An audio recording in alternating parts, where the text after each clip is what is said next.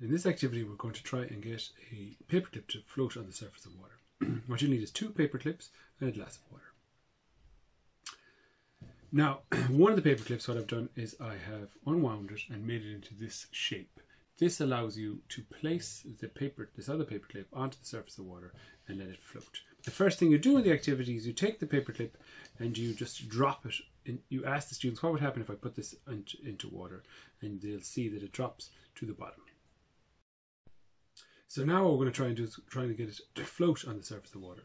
What you do is you take the 2 paper clips and put this paper clip, the bent one, in around the normal paper clip. Now you can use this to get the paper clip to float on the surface of water. And once it's floating, then you can take off this other paper clip just by bending in the legs, and you have a paper clip floating on the surface of water. Now the reason it floats on the surface of water is due to surface tension, because there's a skin on the surface of the water.